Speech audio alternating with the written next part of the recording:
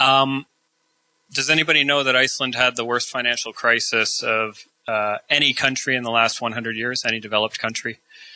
A lot of people don't know much about it. I co-authored a book about it several years ago. I thought it was a really interesting topic because it's a tiny country that not too much people know about. And yet it had this very severe crisis with very drastic repercussions for the rest of the world and a couple of lessons that the rest of us can all take from it. So that's what I wanted to talk to you about today. The first thing I'll start with, the recession in Iceland was so severe that Iceland was the very first developed country in over 30 years to request IMF help. If you know anything about the IMF, you must think that is pretty drastic if you're going to go to those guys for help. In fact, do you know how Ronald Reagan used to have a saying? It was, when you're having a problem, the very last 10 words that you want to hear are, "I'm from the government and I'm here to help." When you're having a financial crisis, the very last 10 words that you want to hear are, "I'm from the IMF and I'm here to help." Just to give you a little bit of background here on Iceland's boom, the country is really minuscule. It's not very big. It's only 320,000 people. The boom roughly lasted for the first part of the 2000s, so I proxy it from 2000, 2001 to 2008. Real GDP growth per person, or per capita, I proxy that as real income growth, was more or less about 2% a year. The stock market is growing a little bit, but really nothing too drastic. It doubled in size as a portion of GDP over the decade. Inflation was a little bit high over the period, 6.5% a year, but even that doesn't seem so out of line with some countries. And then you turn to the monetary figures and something really looks wrong. The base money supply, or M1 rather, so currency and deposits in the banking system, grew by 34% a year for almost a whole decade, and the broader credit supply, measured by M3, is growing by 25% a year for an 8-year period. So when you look at all of these figures, everything looks more or less normal until you get to the money side of the economy and something looks drastically wrong. So when I'm looking at Iceland's boom and bust, it's these figures that I really want to look at, or the monetary figures rather, that I want to focus on. In looking for why Iceland has so much money supply growth, and in particular why the boom became so extreme, the first place that I went to look at was, why was it that so many people borrowed money? And the real reason, at least in my eyes, what I want to focus the first part of this presentation on, are all the artificial guarantees that were given to investments in order to induce people to make investments, especially in financial assets. And in particular, I want to focus on two types of guarantees: narrow ones, those that applied to just one specific type of financial asset, and then broad ones, those guarantees that were more applying to the whole economy at the same time. So the very first guarantee that we might want to look at might seem innocuous enough. It's Iceland's Housing Financing Fund, the HFF. Everybody knows about Fannie Mae and Freddie Mac in the States, right? And I'm sure every country, or most countries, have something similar, an agency, a governmental agency, which exists to guarantee mortgage debt or to promote home ownership. Iceland has this as well. It's the HFF. It's a little bit more severe or a little bit more overreaching than it is in most other countries. The official goal is really to ensure housing safety and equality for everybody. If you know anything about Iceland, it really prides itself on being an egalitarian society. So everybody in this country really means everybody. While in America we had Fannie Mae and Freddie Mac that existed solely to help low-income individuals buy houses, Iceland had the more or less same agency, but they extended it to high-income individuals as well. So if you were wealthy, don't worry, you can still get some support in buying your house from this agency. Originally, it existed with one purpose: to help consumers, rich and poor, have access to houses, to basic real estate. Fair enough. By 2004, 90% of all Icelandic homeowners had a mortgage offered to them through HFF. And if you added up the total value of these mortgages, it was about 50% of the total bond market of Iceland. So it's an absolutely massive presence. And it doesn't stop there. Although they start nicely enough by just offering loans to homeowners, consumers, by 2005 they start extending these to commercial interests as well. This is not something that's in the original mandate, but they're expanding their powers to offer cheap mortgages to other people in the economy. Now, because HFF is offering mortgages directly to consumers and businesses in Iceland, if you think about the banking industry in any country, a pretty significant portion of its profits come from consumer and commercial loans, in particular mortgages, right? So they must be taking a huge business avenue away from the private banks. If you were a private bank in Iceland, what do you think you'd be in a position to do? You'd probably be getting a little bit upset with the fact that all of your profit opportunities are being taken away from you, so you've tried to fight back a little bit. Now, the HFF, it's a branch of the government. Its bonds are guaranteed by the government. So essentially, people are getting mortgages at interest rates which are more or less comparable to what the Icelandic government can borrow at. It's I suppose you could say, the lowest interest rate you could possibly pay in the Icelandic economy at that time. Banks, there's no way that they can outcompete the HFF on interest rates alone, right? There's no price competition because they're up against the most secure, the lowest interest rate lender in the whole country. So what do the private banks try to compete on? They go on the qualitative margin instead of the price margin. So they look at what types of loans can we issue. Originally, loans in Iceland were for fairly low amounts. Slowly over time, private banks started upping the maximum loan that you could possibly get in order to buy a house. A nice way to proxy this is loan-to-value ratios. That's the amount of loan you can get relative to the value of the house that you buy. For the first half of the 2000s until 2004, if you were an Icelandic homeowner, the most loan-to-value or the highest loan-to-value ratio you could get was about 60%. Meaning if you bought a house for 200,000 euros, let's say it in euros, you could really only get a loan for 120,000 euros. You have to pay 80,000 euros in cash. By 2005, Icelandic banks start competing by upping these loan-to-value ratios. First to 85%, and then by 2007, they upped it all the way to 100%. So if you were an Icelander going to buy your new house, not only could you get a really cheap loan, you could have all of that home's value covered by the loan that your bank is giving you. Now, banks are doing this, again, remember, to compete against the HFF on a margin which is not the price, the price being the interest rate. Well, if you're the HFF, how do you think you respond to this? You have to compete back because now you're losing business to the private banking industry. So they compete back by dropping their interest rates, and they're actually offering interest rates lower than what the Icelandic government is able to borrow money at. In other words, Icelanders are able to finance houses at an even cheaper rate than what the Icelandic government is able to do. So then what does the private banking industry do? Well, they fight back against this once more, and they've already upped the loan-to-value ratios as high as they possibly can, but they start extending the maturities of mortgages that they can offer. So originally you could borrow money for 25 years in Iceland, no problem. Then it's 40 years. 40 years is about the maximum that they extend it to, which relative to other countries is quite long. I don't know how things work in Poland, but in North America you don't get much of a mortgage beyond 30 years, for example. Well, what's the result of all of this lending? You get an extreme housing boom, of course. Everybody's buying houses, and housing prices are spiraling out of control due to the cheap credit, which is primarily fostered through the guarantees that the HFF is giving to homeowners. What's another type of guarantee we've got in the economy? Most of us know how deposit insurance works. Deposit insurance is a method that we use to deal with any fractional reserve banking system that has the instability that depositors might request too much money at the same time and banks would go bankrupt. Deposit insurance has a big problem. Everybody's really aware, even economists, even regulators are aware of this problem. It creates moral hazard. If you know that you're not going to personally lose money by putting your money in a bank, you don't really pay attention to how your bank is performing or behaving. So you don't look at financial prudence as a criteria when you're choosing your bank, because you're secure knowing that deposit insurance is going to take care of it. Now, from agencies that offer deposit insurance, they have a little bit of a different point of view on this.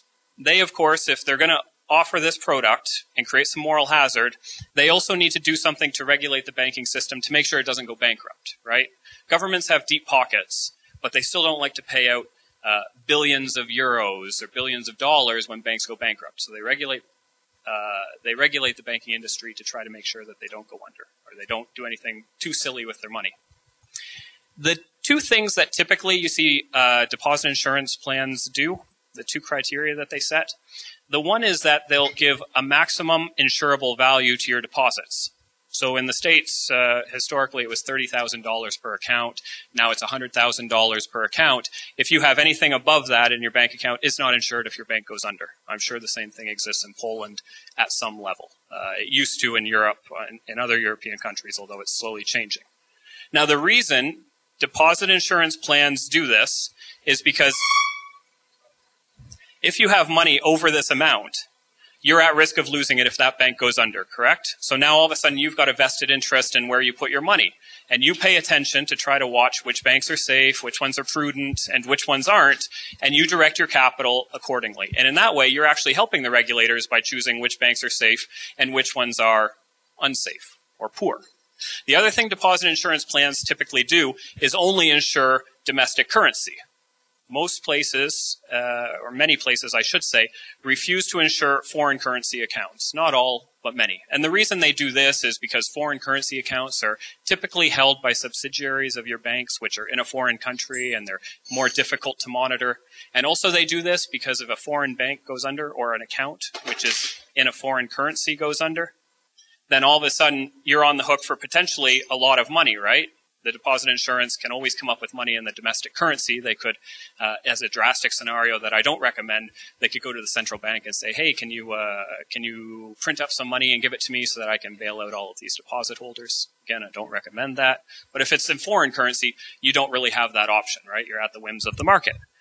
The Icelandic deposit insurance plan was drastically different. There was no legal maximum amount that it would insure. They had themselves on the hook for an unlimited amount of money. It extended its insurance to foreign currency accounts, which is really different because now all of a sudden, if you had a subsidiary of an Icelandic bank in a foreign country, let's say the United Kingdom or Netherlands or even Poland, all those accounts are now supposed to be secured and insured by the domestic regulator, by the domestic insurance plan. What else do we have for a type of guarantee in the economy that might be causing some troubles? How about the lender of last resort? This is a topic which comes up many times during the crisis. In America, we saw that the Federal Reserve stepped in as a lender of last resort to bail out some institutions, but not all of them. In the United States, this role is taken on an ad hoc basis. They pick and choose who they're actually going to bail out, but the federal government or the Federal Reserve are never legally obliged to bail out these companies.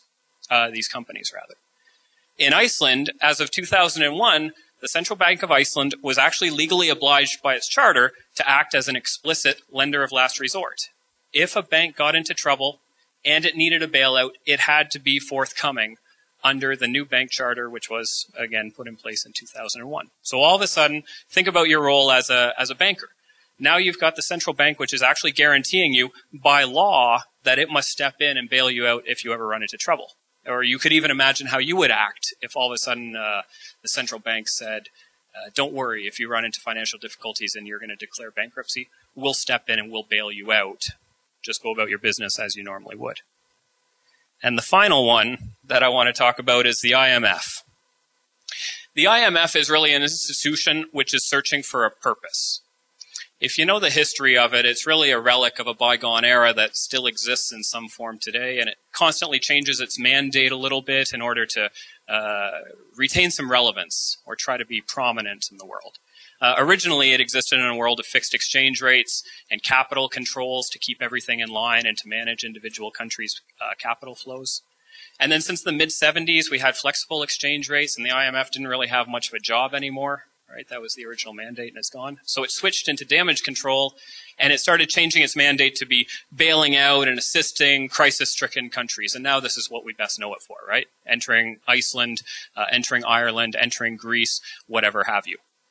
Now, along the way, and especially throughout the mid and the late 1990s, the IMF increased its calls to step into crisis-stricken economies and start bailing them out. And you have a whole series of speeches by IMF officials saying, our job is not just limited to giving advice on economies when they seem to be getting out of hand or when we start to sense imbalances.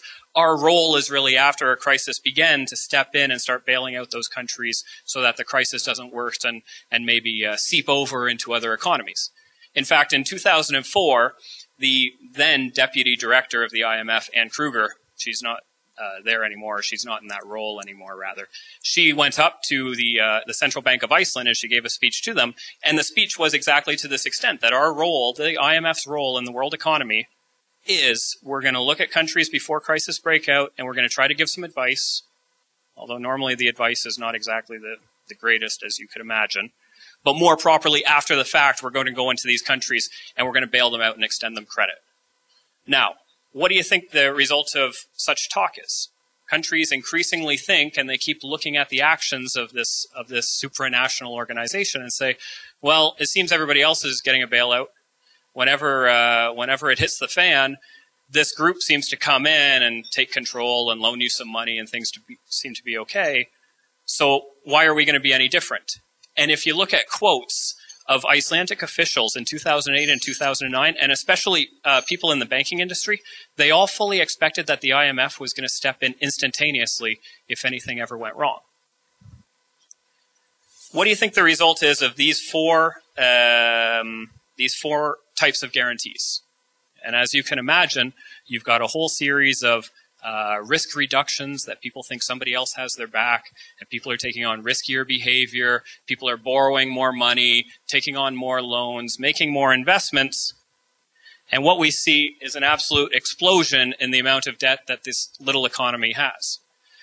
This is, throughout the 2000s, this is the amount of foreign debt that Iceland has. This is both public and private, so individuals plus the government added up. And we can see by the time the peak of the boom is happening in late 2007, 2008, we've got over 3 times the size of the economy in foreign debt. And this isn't even counting the domestic debt, right? This is only the debt which is international or owed to foreigners. So we've got a really serious situation developing in Iceland where everybody's existing off borrowed money, and they're borrowing all this money because they think everybody's going to secure them somehow.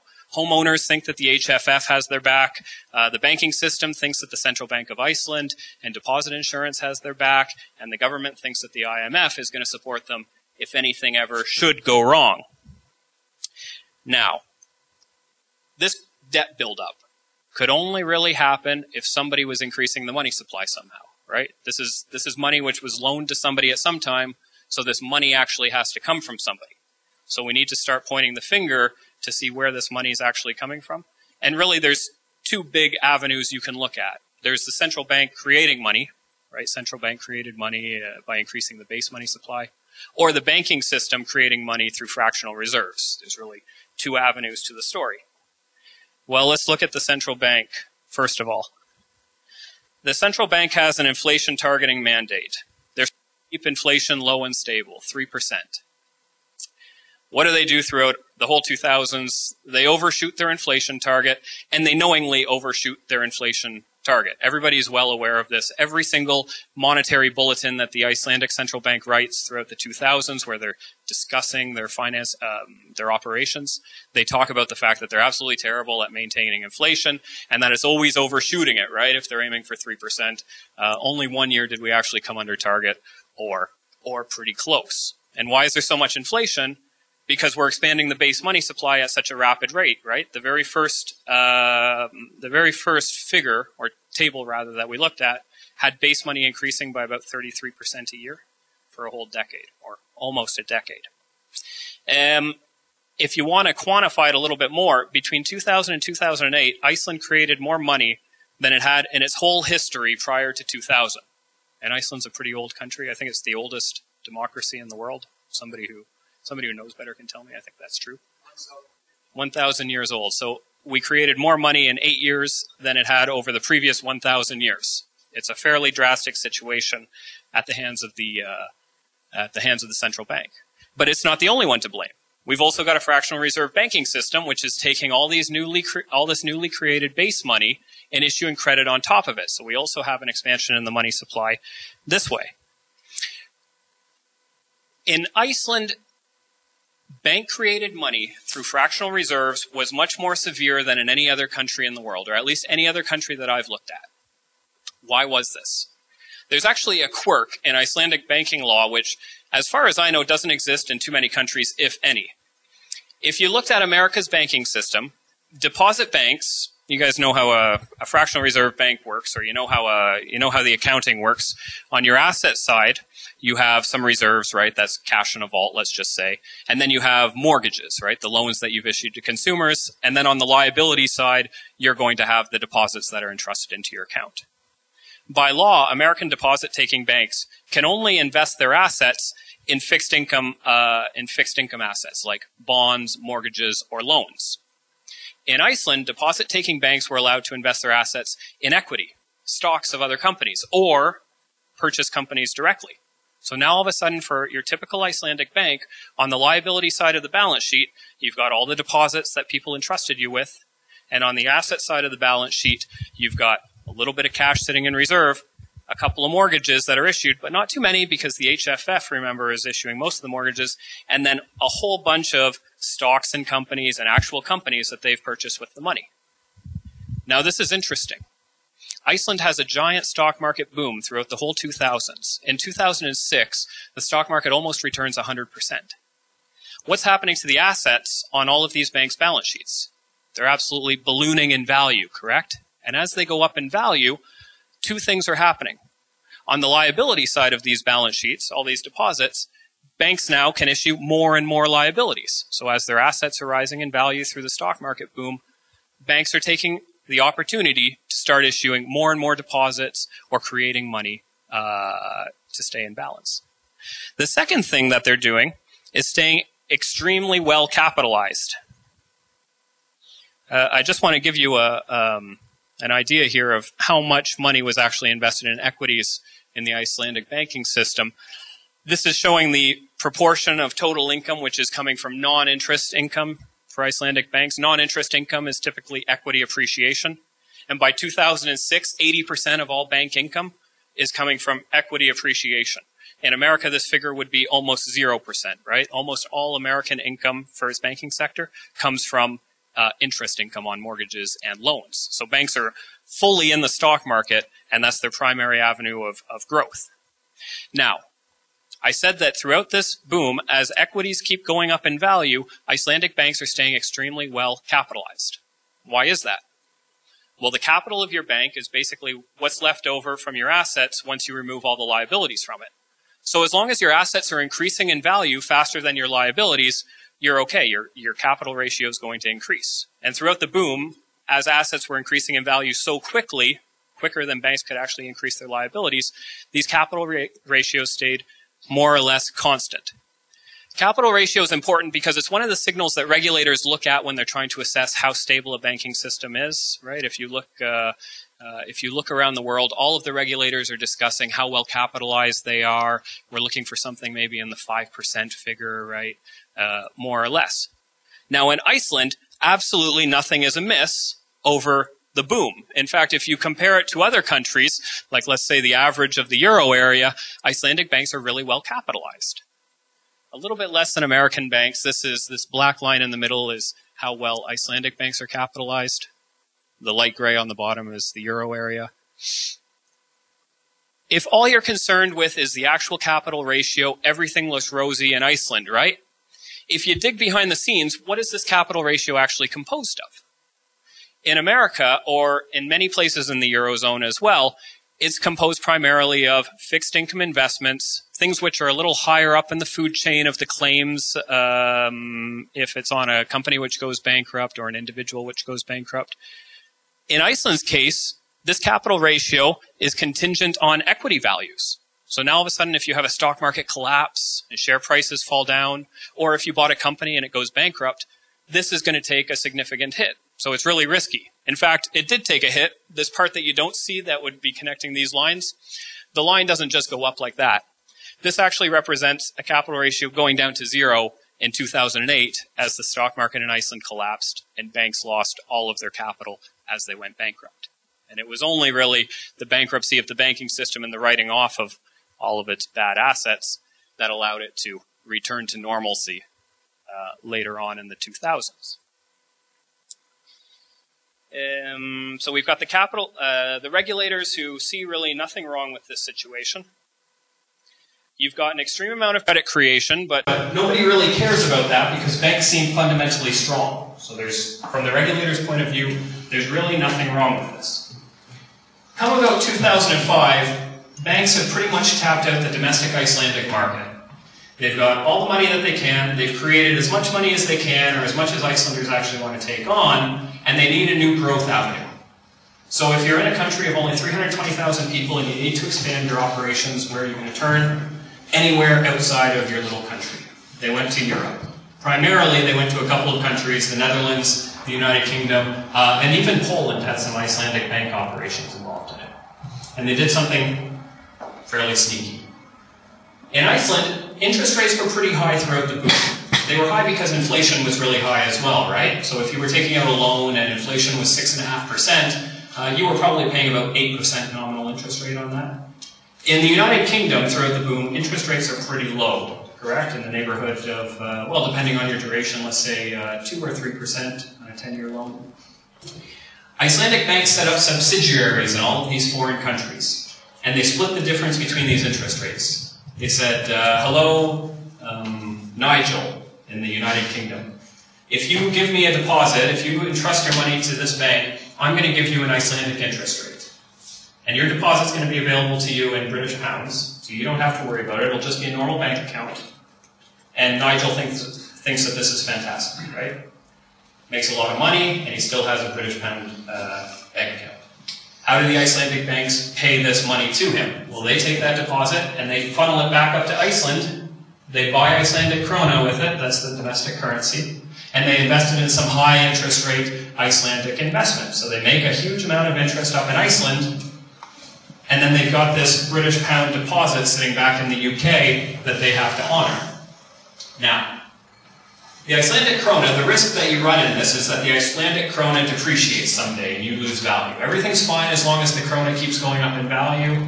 And luckily, throughout the boom, the krona did keep appreciating, primarily because of this carry trade. The more money that foreigners were depositing in Icelandic banks meant the more money that was being funneled into Iceland and purchasing Icelandic krona, which meant the more appreciating pressure that you had on the krona.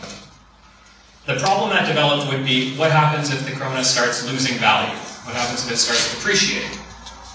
Well, again, that's a problem that would have to be solved by deposit insurance companies or by the central bank acting as a lender of last resort. This is what all the banks thought would happen. And in fact, most regulators in Iceland didn't even care what was happening overseas because there was an ambiguity as to who would actually have to secure these accounts. Is an Icelandic subsidiary's bank account in the United Kingdom covered by United Kingdom banking law and its deposit insurance? Or are we going to be on the hook to cover this? As it turns out, Iceland, the government, the central bank, or the deposit insurance fund couldn't be on the hook because they didn't actually have any money to honor these accounts, right? When they went bankrupt, nobody paid out. Nobody, Icelandic anyway, had to pay out for this. What was the result of all of this foreign money that was coming into the Icelandic banking system? Banks got huge. The nicest way I think you can proxy the size of a bank or the size of a banking system is to look at how big the deposit base is relative to the larger economy. Iceland. Well, let's look at America first. American banks, despite being absolutely massive, are pretty small relative to the whole size of the economy. Throughout the boom, they never got any bigger than, say, 65% of the larger economy. Icelandic banks absolutely ballooned in size, right? By 2005, there's double the amount of deposits sitting in the banking system. That's domestic deposits plus foreign deposits in these subsidiaries than the greater Icelandic economy. And I should point out that these are only the on-balance sheet assets that banks have. Anybody want to hazard a guess as to how high how high this figure would be if you included off-balance sheet items like derivatives that banks had also invested in? Depending on who you want to believe, because the off-balance sheet items like derivatives are really hard to add up and measure, anywhere from 800 to 1100% of the Icelandic economy was held by the banking system in the form of assets. It's absolutely astronomical how large this banking system grew relative to any other country in the world. And it's primarily driven by first tapping out Icelanders for everything they're worth, and then going into foreign markets and trying to tap out foreigners for all they're worth. Okay, so we've got a situation in Iceland which is driven by huge amounts of credit creation. We've got some massive banks, and all of a sudden 2008 rolls around, and Lehman Brothers goes bankrupt. Interest rates start to shoot up. People start funneling their money out of Iceland. They're a little bit scared of it, and all of these Icelandic banks go bankrupt. We've exited the boom, and we've gone into the bust. So what caused the bust to actually happen?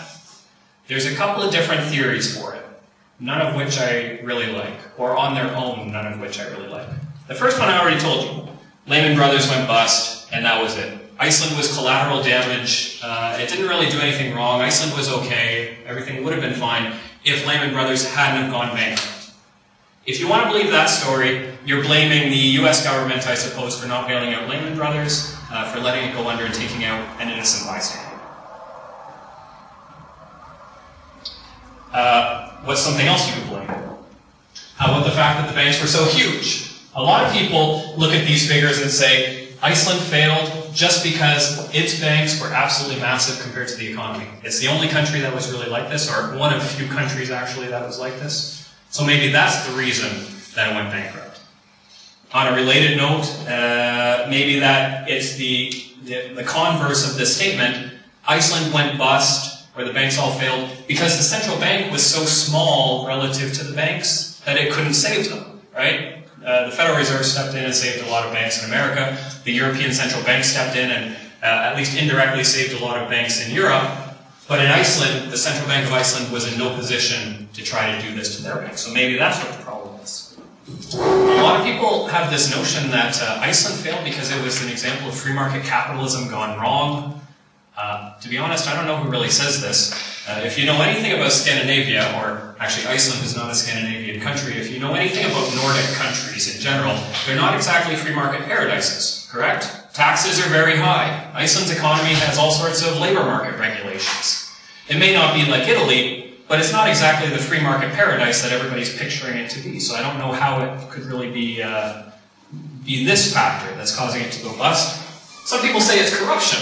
There's a high degree of corruption in the Icelandic economy, if you would believe it. They seem like honest northerners. They're not really all that honest. It's a small economy. It's a small country, 320,000 people. Many politicians took jobs at banks as CEOs or as managers in banks. A lot of bank managers moved into political roles, and there was a big intertwining between the banking sector, the Central Bank of Iceland, and your political sector. Well, those are all nice enough explanations, but I prefer one which I think is a whole lot simpler and corresponds to the facts a little bit better.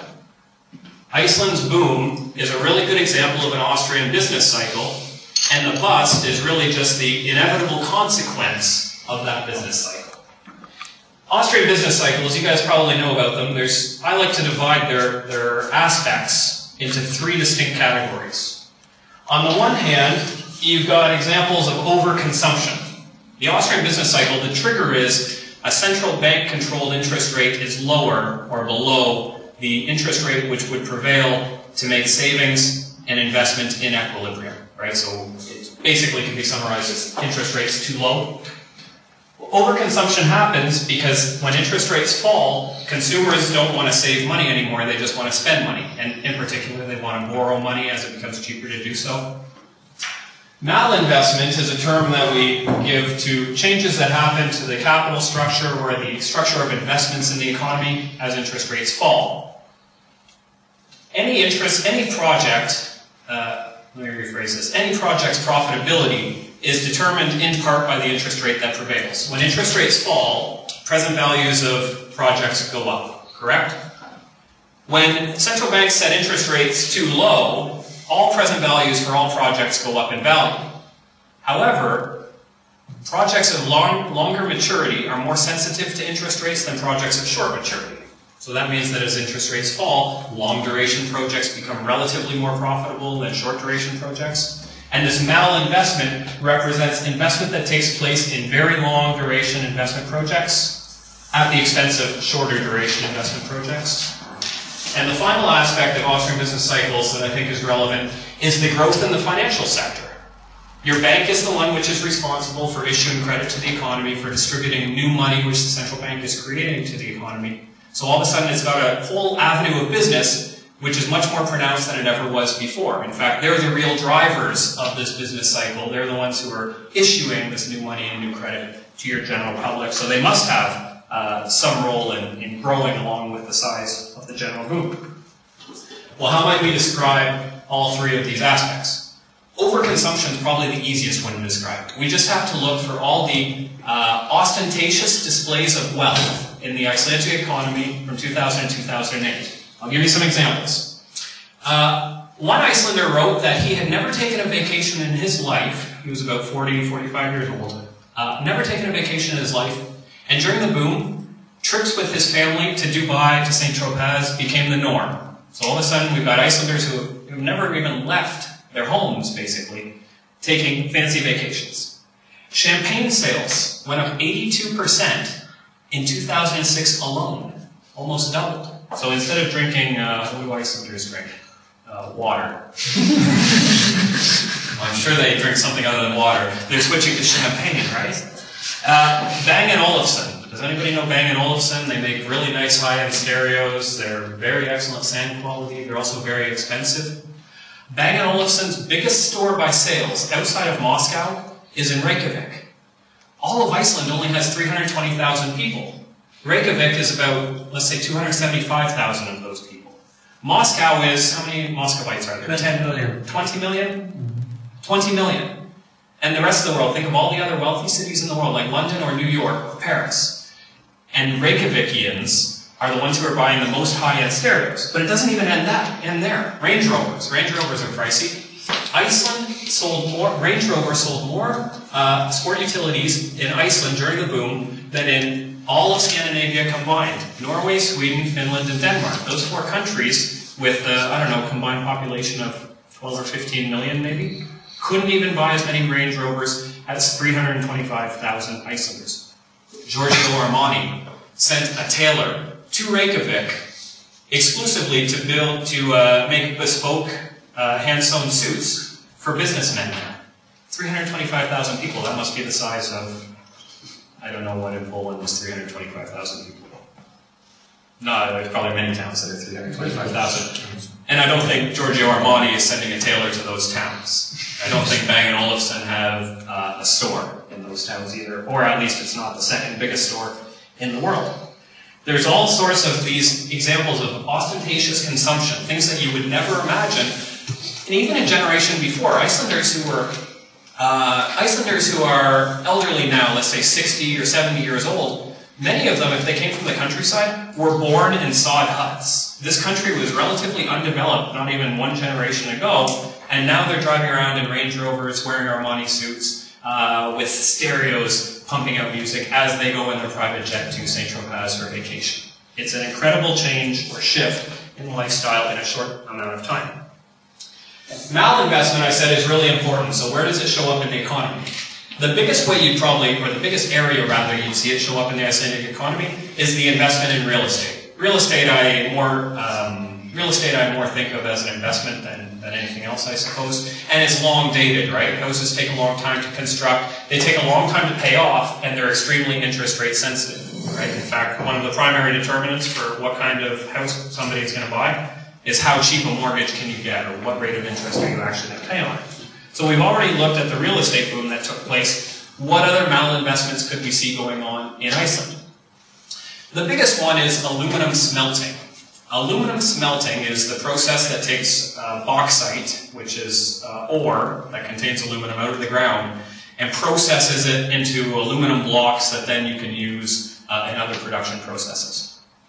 Aluminum smelting relies on three things. Aluminum smelting profitability, I should say, relies on three things. The one is, what's the price of aluminum, right? What's the price of the output that you're actually producing? The next is, what's the price of electricity? Can you get cheap electricity? And the final determinant is, how cheap can we borrow money to start building aluminum smelters today so that they will give us aluminum at some point in the future? Well, luckily, throughout the 2000s, commodities did pretty well, right? The price of aluminum skyrocketed along with most other commodities as the world simultaneously entered a credit-induced boom together. So, of course, in a place like Iceland, we want to produce aluminum. The only problem is Iceland actually doesn't produce aluminum. There's no bauxite on that country. They had ships ship it up there because the one thing that Iceland has an ample supply of is cheap electricity. It's got all these hydroelectric dams all throughout the country, and it has thermal energy as well to produce some of the cheapest electricity in the world. And producing aluminum is so energy intensive that this is really important. It didn't even have enough electricity, though, for all the plants. So in 2005, there's plans to build 2 huge new hydroelectric plants in the country, one on the east side and one on the west side, and these are specifically going to power aluminum smelting plants. Total price tag for these two hydroelectric plants was 35% of its 2005 GDP, the whole country's GDP. They were astronomical investments just to try to foster this whole idea that we're going to be a country of aluminum smelters. Now, one way that we can look at some of these shifts is just by looking at your shares of GDP. GDP isn't perfect, but I'm going to use it here. And we've got investment expenditure, which is our top, consumption expenditure, which is our top line. Investment expenditure is this black line. Government expenditure, which remained more or less constant. And this is our current account, or our net exports down here. Government expenditure doesn't really change throughout the boom. It's increasing by a lot, but it's only remaining constant because the economy is also increasing quite quickly as well, right? Same thing with consumption, which is more or less constant during the boom.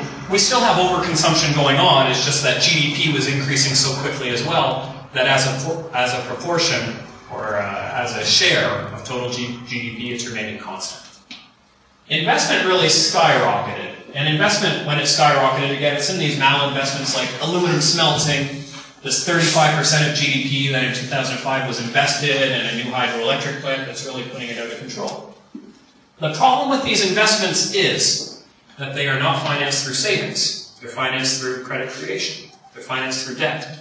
And a huge portion of this financing is not domestically based, it's foreign based. Our current account deficit is basically how much foreign debt we're taking on in any given year. In 2006, the worst year in this regard, 17% of the Icelandic economy is borrowed from a foreigner.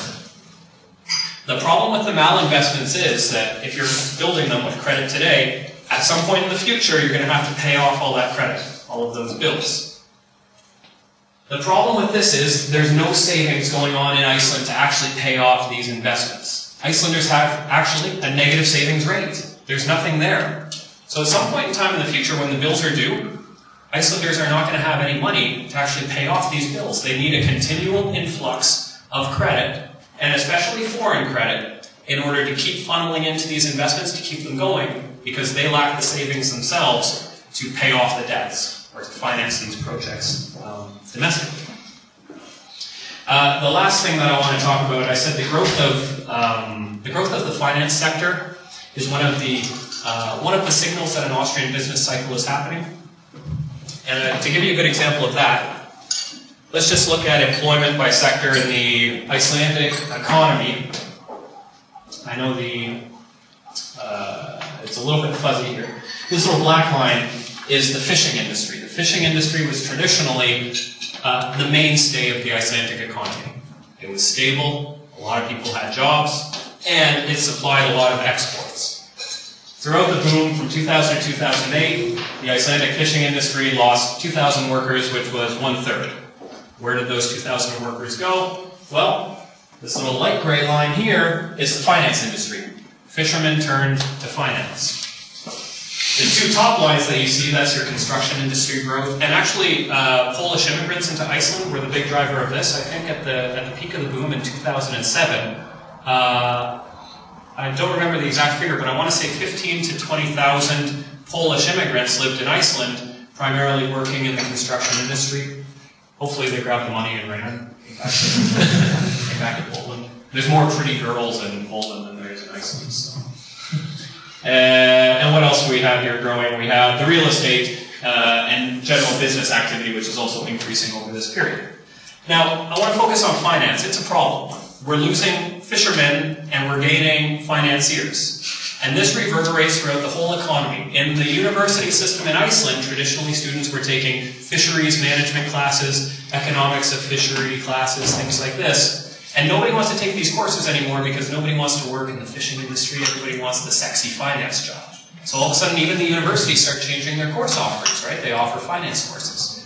If you stop a typical Icelandic guy on the street of Reykjavik, you would probably get the Black Skull's option pricing formula out of this guy faster and easier than you could get the price of today's salmon catch, right? Nobody knows anything about fishing, and everybody knows everything about finance. There's a big problem with this. If the boom is characterized by these people shifting from one industry to the other, the bust, and then getting out of the bust rather, you would think is reversing this. So we need to take these guys out of finance where they don't belong, and we need to put them back into the industries that actually are providing exports, which are paying off some of this foreign debt, i.e. fishing. The problem with this is, just conceptualize the problem for a second. Which situation do you think is easier?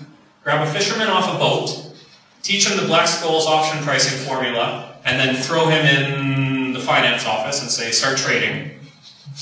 Or do you think it's easier to grab that guy from the finance office and throw him on a boat and tell him to go fishing? The guy who goes fishing is probably going to drown, right? It's incredibly difficult, comparatively difficult, and time-consuming to teach somebody from finance how to fish rather than grabbing a fisherman and teaching him how to perform a formula, right? Or collect some data for you, something along those lines. The last thing that I really want to show you here, and how much time do I have actually? Got some minutes? 15 minutes. Okay. Conflicting opinions. I'll split the difference, 12 and a half, and then we'll do some minutes. Questions. The last thing I want to talk about are the 4 lessons that we can take from Iceland. 4 easy lessons that all of us can learn, or that other countries can try to learn from, rather. The first lesson is that artificial guarantees, especially on investments, really increase risk-taking. The Housing Financing Fund really increased people's borrowing in real estate and caused a real estate boom. Deposit insurance really increased foreign lending to the Icelandic banking system and made that banking system balloon in size, bigger than in any other country. The IMF muddying the waters with its comments on stability and crisis management that will come in and help you out when you run out of money, will protect you. That increased the government's risk-taking. All of these factors increase the total amount of risk-taking in the economy by reducing the perception that anything bad would happen if things went wrong. The key of the Austrian business cycle is that central bank controlled interest rates cause a disequilibrium to occur between savings and investments. So again, throughout the boom, Iceland's central bank does such a terrible job that interest rates fall quickly, and nobody wants to save money because it's not worth their while, and everybody consumes. So we've got disequilibrium on the consumption side. And then on the production side, we've got a big problem because investors are all of a sudden pursuing those really long-dated projects that aren't going to make any money for a long time, like building a hydroelectric power plant. So we don't actually have any profitability out of these projects until a date so far in the future that the bills are already going to be due and we won't have any money to actually pay them off because consumers don't have any savings. Third lesson has to do with the fractional reserve banking system and its ability to foster credit creation. Not only was the Icelandic fractional reserve banking system able to increase the size of the banks, it also increased the stability of them, right? As these banks were looking for investments to expand into assets to buy, the law of diminishing returns almost says that as banks get bigger, they're going to have to buy assets of poorer and poorer quality. Well, if you've got a banking system which is, by on-balance sheet items, 3.5 times the size of the economy, you're probably pretty hard-pressed to get high-quality assets to invest that money into. So, of course, the banking system was almost designed to fail by the type of low-quality assets that it had to purchase. And the last lesson is what I think the most important one is. When Lehman Brothers collapsed, everybody looked at Lehman like it was the trigger that caused the whole world to come to an end. Right? Everything would have been fine. All of these countries would have been fantastic. The Eurozone would have been great. Iceland would have kept on going as long as the Americans didn't let Lehman fail. Because when Lehman failed, trust disappeared and evaporated from the system. Interest rates shot up. Credit was no longer available. And the whole system was predicated on trust and constant supply of credit. Lehman Brothers, the liquidity shock that was created by its bankruptcy was able to cause the collapse of Iceland. But it's not the only thing that was going to cause the collapse of it. In fact, the collapse was inevitable. It was inevitable from the start. The investments, the malinvestments that were made over this period were of such a large extent that they were bound for failure, right? They were of such long duration, these aluminum smelting plants, these hydroelectric projects that were not going to be profitable for 15, 20 years in the future, were accumulating massive amounts of debt in the present that needed to be paid off. Icelanders didn't have any money, right? The overconsumption had left the country with absolutely zero savings, actually negative savings, because the savings rate turned negative in 2006, in which to pay these projects off. So we needed a constant supply of credit. And more to the point, it wasn't just a constant supply of credit that was needed, it had to be available at low interest rates, because all of these projects were undertaken reliant on interest rates remaining low forever. Now, what do you think the likelihood is of the historically low interest rates in Iceland, real interest rates that were as low as negative 2% a year? The country has never seen anything like this. What do you think the chances are that that situation is going to continue into the future? Almost zero, right? At some point in time, interest rates are going to increase. The interest rates will increase either through the increased risk perception once investors start realizing how bad the investments in Iceland actually were. Interest rates would increase in Iceland, at least real interest rates would increase if inflation started tapering off and not being as high as it once was. So the whole situation was almost bound to fail. It didn't just take Lehman Brothers bankruptcy to shock it into failure. It would have slowly ground to a halt and entered recession of its own making if we had just given it enough time. I don't personally think it would have taken that much longer for it to actually do that. And I think this is the biggest misconception that people have when they look at the crisis, not just in Iceland but around the world, in thinking that we were all innocent bystanders who were caught off guard until some terrible event happened in a faraway land that shocked us all out of our happy little fairy tale paradise. So that I don't talk too long, I was going to end it there and then field some questions for a couple minutes. I think we still have time. But thanks a lot for listening.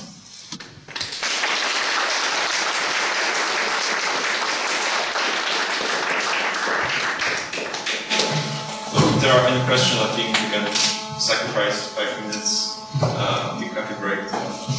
Yeah, because you said at one point that who would have said that there was a free market in Iceland, but you only said about regulations about labor and stuff, which is true, of course, but let's say that some state is left-wing guy sat here and said, but okay, Mr. Howden, you've got the list of guarantees, the lender of last resort, the deposit insurance, but we've actually had them for decades in Iceland.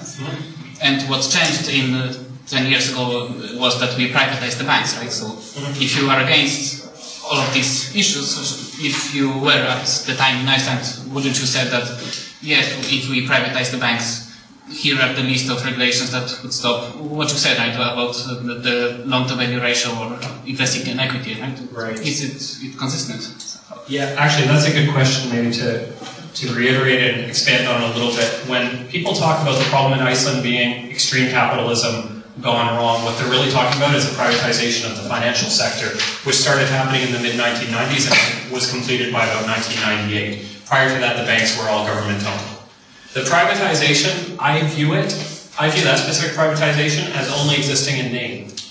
The CEOs of all these banks were politically connected. It's pretty well known that all the lending that was going on was to political interests, and that was going on before they were nominally privatized. The only thing the privatization really did was allow them to put themselves in the stock market and start seeking external funding that wasn't from the government. So when I look at the banks, I think that's a bit of I call it a bit of a bugaboo, because it seems really obvious. 1998, let's say, banks are privatized, the privatization is complete anyway, and 1998 is when the credit creation really starts building and expanding.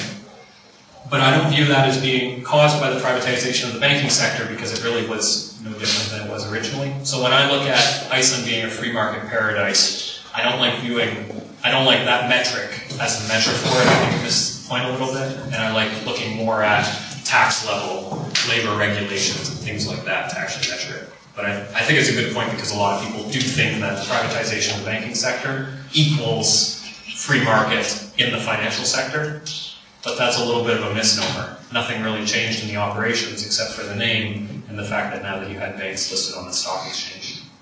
Let's say personally, would you say that if you were a financial regulator, would you say that okay, it's a good regulation that you can't borrow more than above 80% loan-to-value ratio, for example, right? So if we have crony capitalism, like if anything, it's better to keep it intact by intervention, right?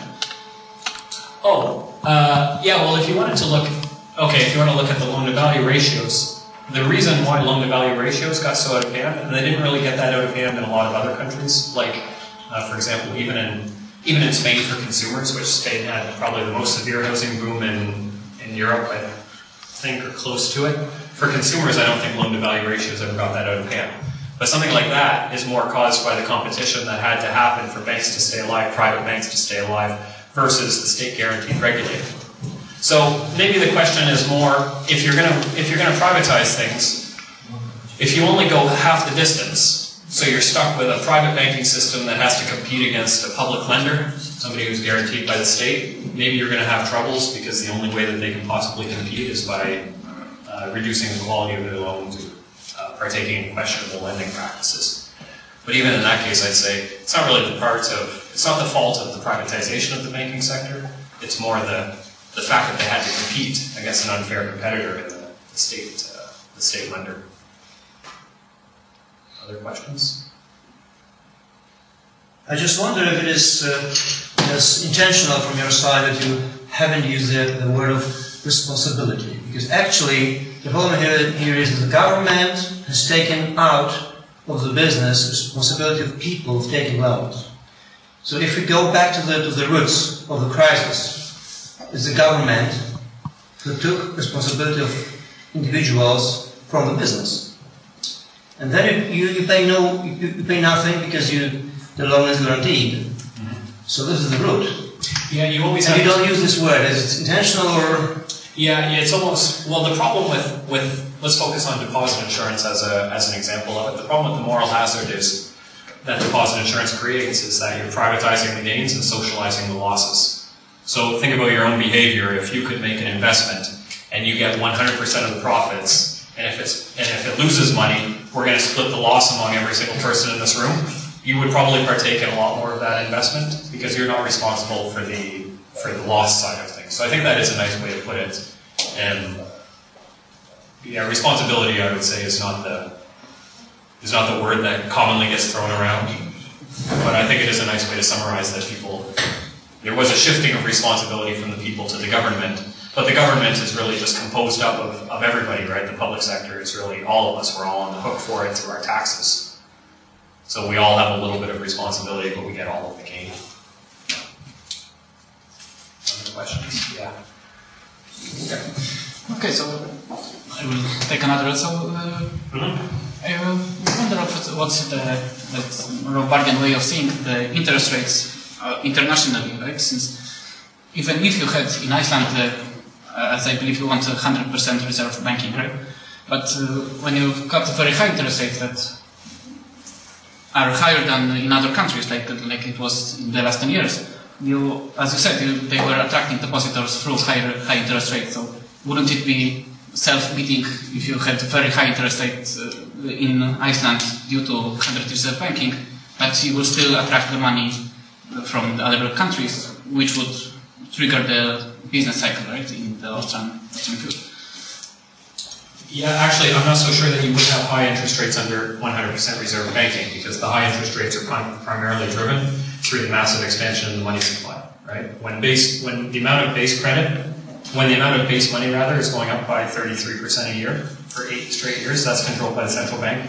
When the amount of bank-created credit is going up by 25% a year, that's the amount of money which is created by the banking system. That's what's driving our inflation rate of 6.5%. So I don't think it's exactly, and that inflation rate of 6.5% is what's driving Icelandic interest rates up. So I don't think it's really fair to say if we had a 100% reserve system, we would have even higher interest rates because the inflation premium would be much lower and nominal rates would also be lower. But as a counterfactual, I suppose you'd never know, but this is what I would suspect, that the inflation is, in Iceland's case, driven by high amounts of central bank and banking, fractional reserve banking created credit.